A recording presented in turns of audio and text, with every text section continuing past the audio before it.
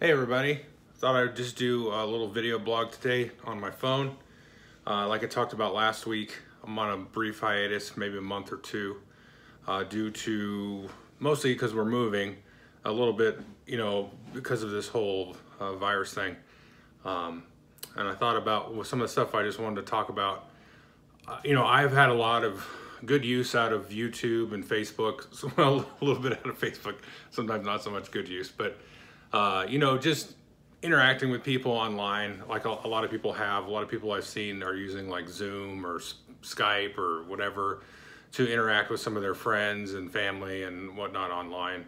I'll try to keep this gaming related. One thing that I've been doing a lot of is playing on yukata.de.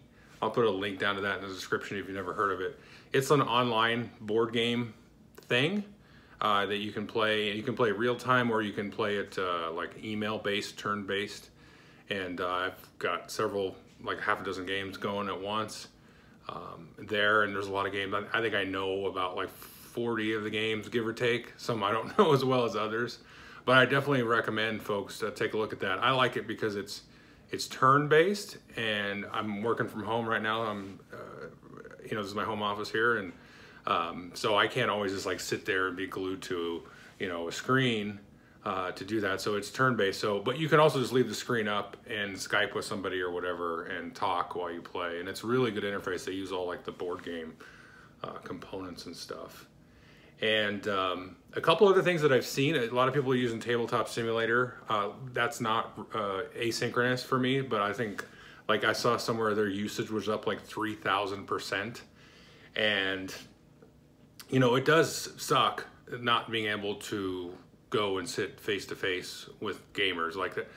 Like you always kind of say, like that's really the most important part of the games. Is in the games and mechanics and whatnot. It's cool, but having the people there and your friends and your family around to talk smack to and engage with in all different kinds of ways with the games is really the most important part. Like I had to miss out so far on at least one family game night. I go over to my folks and we play there, and they're elderly and stuff, and there's some issues of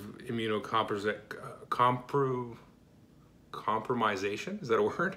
Anyway, so we had to be careful there, and then I missed out on the game night last week or whatever it was, with time is starting to like, with my group, we play at the comic book shop there in Spokane, across the border there, and so we miss out on that stuff. But being able to play in Yucatan, mostly with that Thursday night group who I've been playing with, has been nice.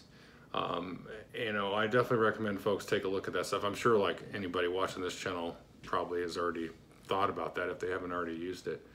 One cool thing I saw was in local game stores, like a group of them are sort of, they formed a Facebook group, which I joined, and they're doing like a slow grow league for miniatures, because a lot of miniature gaming companies or stores, in the area, and they did a slow grow league, which typically is like one of those things where you get like a start collecting box or some kind of starter box for your game, and then you build it and paint it and you maybe play a game with it, and then next month you buy like an extra like booster or army unit or something to kind of slowly grow up to 1,000 point or 2,000 point or whatever game you have. They slow grow that. So they're just doing that remotely, because the beginning of that stuff is usually like building and painting and stuff. So there's been a great Facebook page, dedicated to that. And so people are still trying to support the local stores, going out. And so they've done like, the stores have basically done like curbside DoorDash pickup for stuff. They've shut down the gaming areas, and like Magic tournaments aren't happening. There's no miniature gaming and stuff like that going on. But you can go show up and then like pick something up. Like if you were to go to a restaurant locally, at least in this area, I live in Idaho, the restaurants are still doing, the dining rooms are closed, but they're still doing food pickup. So same principle there. They haven't put us here in full lockdown where you can't, those businesses will shut down. So we'll see if and when that does happen.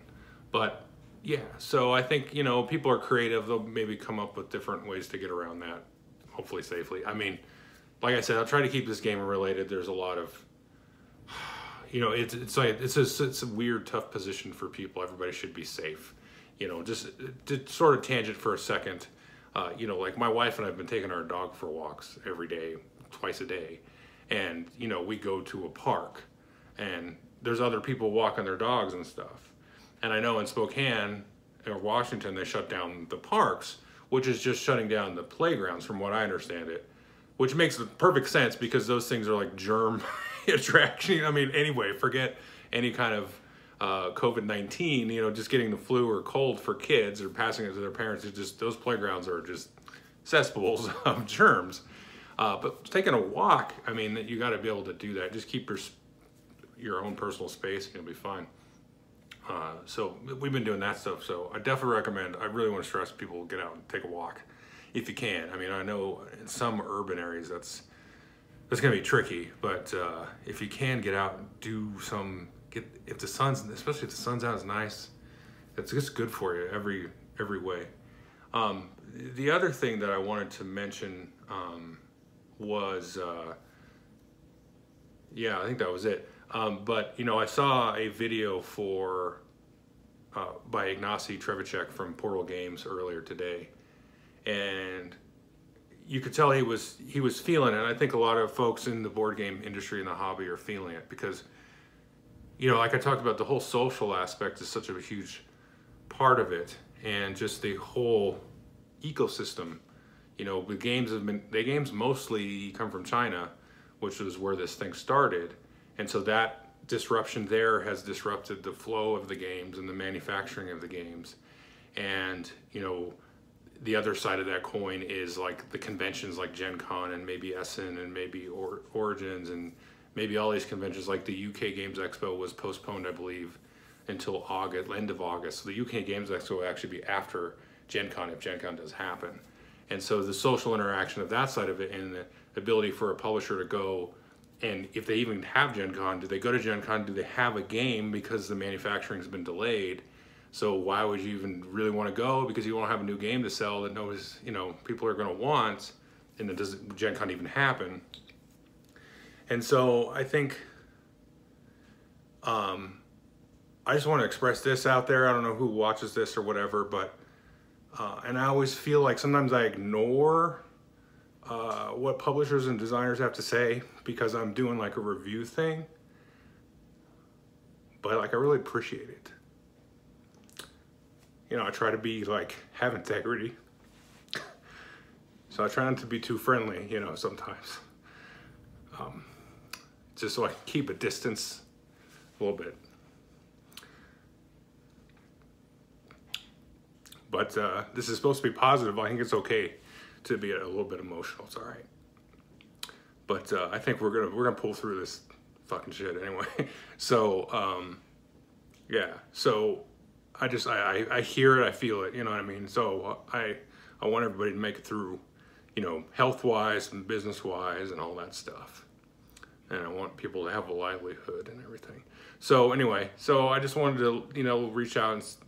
Ignacy expressed it, and I know other people are feeling the stress and that stuff, and I think it's good. Like, just get on Yucata, find stupid stuff to watch on YouTube, and take a walk, and I think everybody's kind of coming through it. So I've been, we've been on lockdown or whatever from work now for just over a week, and my wife's work's on lockdown and everything. So I think the better we do with this, no matter what your perspective on what this is or how big it is or how deadly it is and all that stuff, nobody knows.